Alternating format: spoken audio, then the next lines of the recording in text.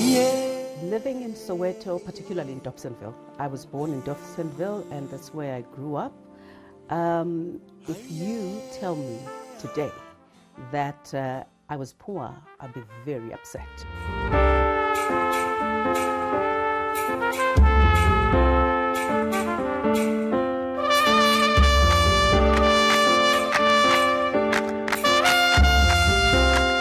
Mami Yvonne, thank you so much for giving us your time. Thank you for having me. I walked into the house and I was just so blown away, and I was just like, my goodness, this is just like iconic standard. It's just like iconic. I look at some of the murals that you have in your house, just some of the awards that you have in your house, and it just, these are some of the things that just stamp like a life well lived, a life that has been impactful. But I want us to go a bit back, right? Let's go to the young Mom Yvonne Chaka Chaka in Dobsonville before the age of 19, where her life changed forever. Thank you once again, and for that beautiful introduction. Living in Soweto, particularly in Dobsonville. I was born in Dobsonville, and that's where I grew up. If you tell me today that I was poor, I'll be very upset, because I knew that when there was no bread at home, I would go to Sister Thelma's house and ask for bread, and I'll be given bread. Yes. Or Mom will say, "Tata na impupu, yangapa wamandlela," ask for tomato and onion, and would be given that. Yeah. And life was just normal. There was absolutely nothing untowards that. And we lived.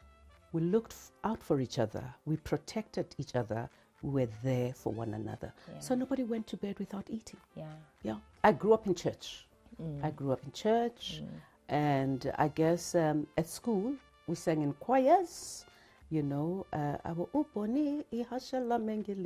yes. And so, yeah, and my father loved music. Yeah. He collected great music, you know, songs like I was born by the river.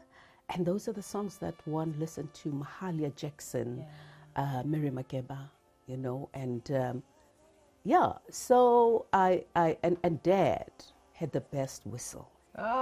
You could hear him from the corner whistling, and you knew that that was Bra Rex. Yeah.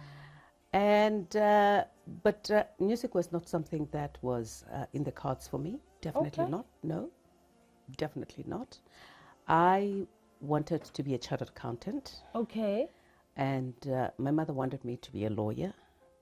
My elder sister became a nurse because Dad died when I was 11. And as the eldest, she had to go and help Mom augment her salary. And my middle sister, from when she was young, she just wanted to be a teacher. And that is what she is. Yeah. Yeah. 1985, I just completed my matric a year before. And unfortunately, something happened. I was not able to go to university. Sure. I was meant to be going to a place called the Race Relations. Okay. That's where most of the black people were receiving their bursaries or scholarships to study further. And yeah, I want to really say thank you to those people, because they did give my sister a bursary to study, to be a teacher. Lovely. Yes, thanks to the Race Relations. And so I'd go there, and it was full. Every day it was full. I must have gone there more than 3-4 times. And this particular day, I decided to take a detour, and from Braamfontein to Commissioner Street. Little did I know that on that fateful Friday, I'll call it either fateful or whatever, and it was raining, and there were lots of young people, you know. They were looking for people to present.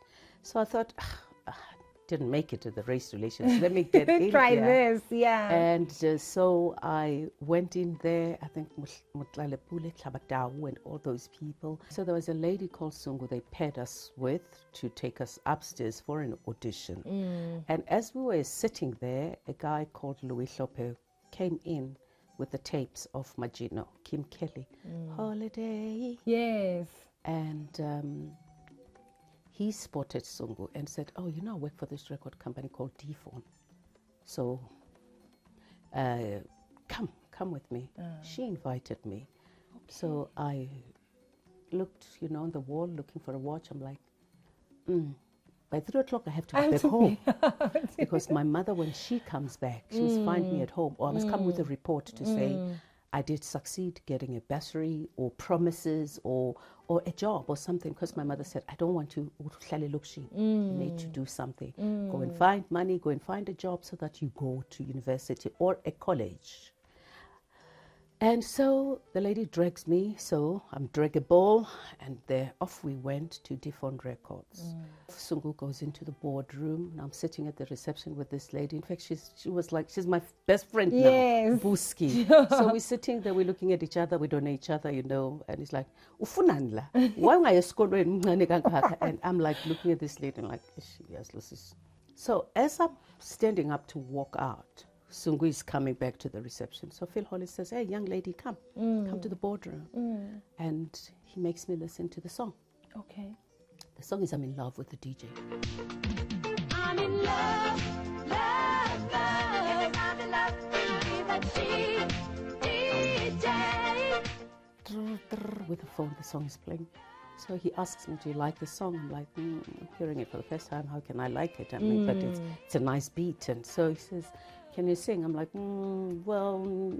yeah, but what does that have to do with me?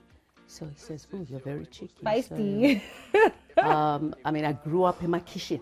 So I'm trying to impress the white man, you know, to say, yeah, I can stand up to you. Yes, you know? yes. So he says, just sing.